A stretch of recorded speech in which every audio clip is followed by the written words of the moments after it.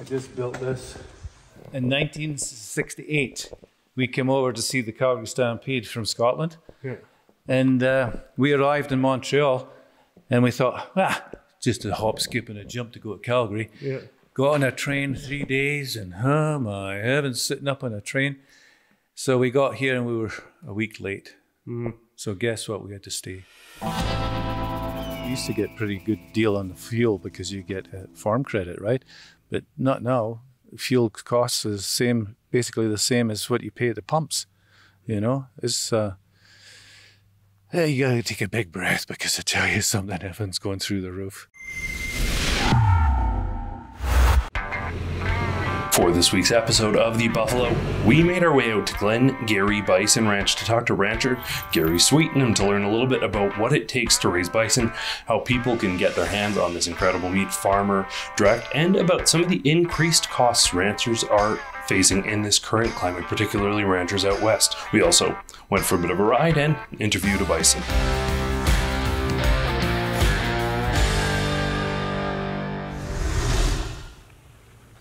We're now on our way to the field to check out some of the bison here at Gary Bison Ranch. Very much looking forward to getting up close and personal with the big guys out here.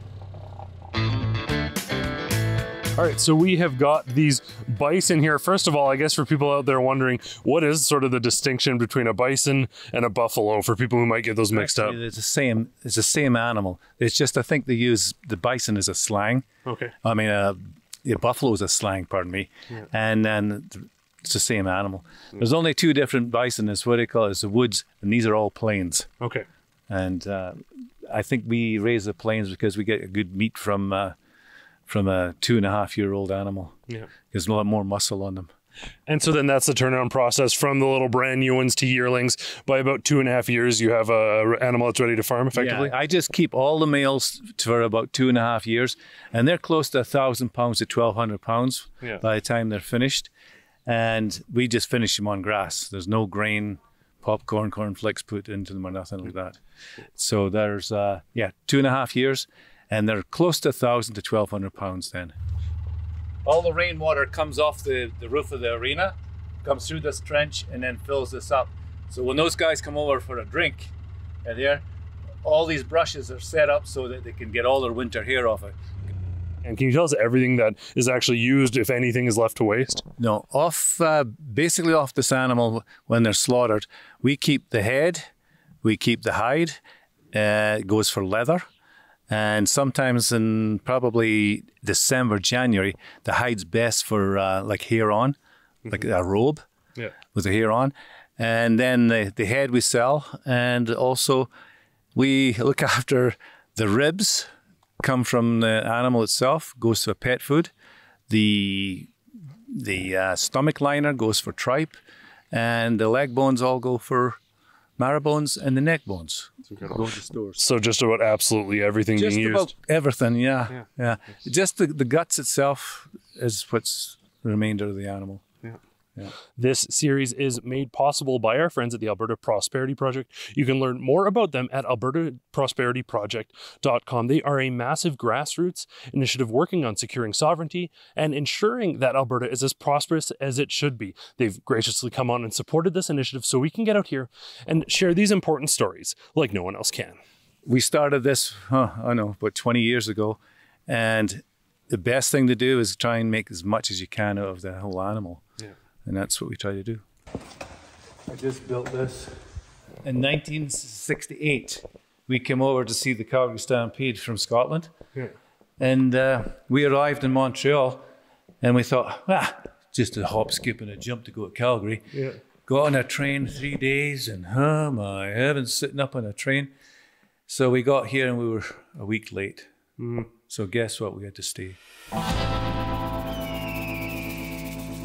So lots of people now obviously becoming increasingly concerned, wanting to buy local, direct from farmers, concerned about supply chain. Obviously, you've got this great bison out here. How can people get involved if they actually want to come out and get some of this meat locally, sort of farmer direct? The best thing to do is contact us through our website. It's glengarybison@telus.net. And we usually can provide like packages, like family pack is like a cut from all around the animal. So you've got your tenderloin, your strip loins, your New Yorks, your rib, bison ribeye, and all the kebab meat, sirloin, and sirloin butt. That's all the better cuts, and that's from this portion of the animal in the green chart. The lesser cuts, lesser tender cuts, would be all from the rump here, the brisket area, and then up here in the hump area. And this would be all that there. So you got your back ribs, your bottom round, your inside, outside rounds, and eye round. That's, if it's a round, I usually say it's ground. It goes in the burger. Well, I think, to tell you the truth, that everybody's so used to going to the Safeway or going to the Co-op or whatever and getting that packaged food, but they don't know where that animal came from. So if they want to eat a lot of beef or a lot of pig and that, I think myself, you should go to the farm that produces that. But the thing in these big stores, you don't know where it comes from. Right. You know, so I would rather see myself where that animal has been raised and how it's been looked after. If you see an animal that's got curly cues and mud in it, it's been lying in a feedlot for months on end or whatever to be raised that way. I don't want to see that. I'd rather see the animal in the grass pasture, and it's clean pasture, of course, and know where it came from. So what are the sort of, obviously besides sort of acquiring and breeding all that, what sort of costs are involved with raising these animals? The big cost right now is, if in the wintertime, is if you don't grow your own hay, is hay prices. That's the biggest cost, because we don't feed them any other grains and stuff. But the biggest price for raising these animals right now is because we've had such terrible weather, like drought, and when the grass is just not growing like it should. So you're not getting the pasture, and you're not getting the hay, the quality hay as you need, you know. Are those costs also, obviously, like within the city, we are seeing prices go up on things. Well, does that correspond? Yeah, exactly. You can't stay in business if you don't want to keep up with the inflation. So everything has to go up a little bit. I mean, I've got the same prices since last year, but everything has to go up because no matter what you do, you buy boxes, you buy strapping, you buy plastic bags for packaging meat and stuff, and cryovac bags. It goes up. So guess what? It has to be handed over. You know, it's 1 minute I'm paying $50 a bale, next minute I'm paying $200 a bale. Yeah. So where does that go? You know, goes back to the consumer. So consumer is not very pleased, but well, either we keep the meat production or we lose it. Yeah. So it's the same as everybody. The same with cattle guys, sheep, whatever, pigs, you know, the cost of everything goes up. Yeah. And so that's the problem. It's tough. Certainly lots of people in that same situation. For the same story from farmers. It's terrible because, you know, I mean, I think the guys around here that raise cattle, like grass-fed cattle, they still want $3, $6, $50, nearly $7 a pound, you know, hot hanging weight when they slaughter their animals. So it all mounts up. Because if you have a 1,000-pound animal, by the time you get it slaughtered, it's a $500 to $600 bill. And then by the time you cut and wrap, there's another $300 to it. And basically, you come from, say, 1,000 pounds down to about 600 pounds hot hanging weight. So you got 300 pounds a side. So you still have to charge a decent amount of money to get what they call anything back from it. You know, it's really, it's quite a deal. You wouldn't believe people from Europe want to see a close-up of bison. So what it is, they come from, with a German Swiss, with people from Israel, France, all over Europe, Egypt, and Britain, of course, Australia, all over the world. They've come on holiday. Usually during the Stampede, you see more people from all over the world because they're here to see the Stampede. And all of a sudden they look at a website and they go, we can see a buffalo close up. Yeah. So they can. So they come out here. Usually Stampede is usually the busiest time for us. Well, yeah, I think if you go buy a new diesel truck, I've got 2 turbo diesel, Cummins turbo diesels. If I bought those trucks now, I'd be close to $100,000 if you wanted a fully loaded truck.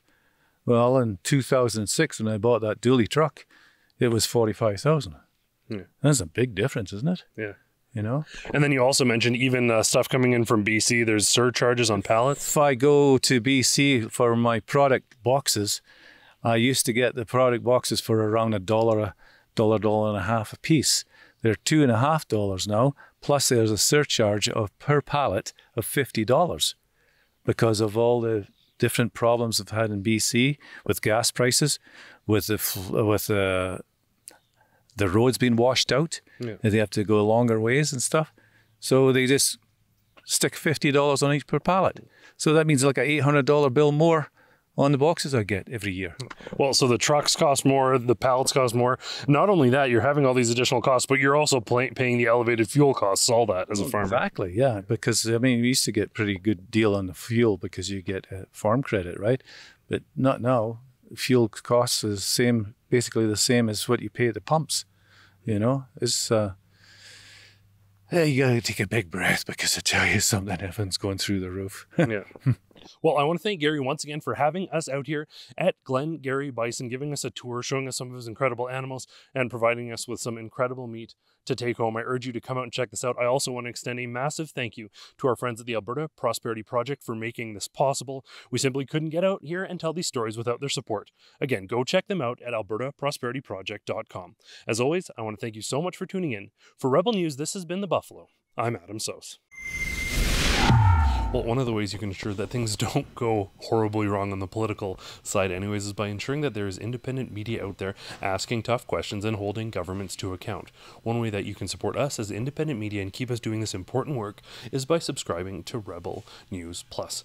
It costs $8 a month or less if you subscribe for a year, gives you access to some of our exclusive member-only content, and it gives you ad-free access to our website. Plus, there's always a 7-day trial period so you can give it a try. Hopefully you'll like it and you'll keep it. Again, Rebel News Plus at rebelnews.com.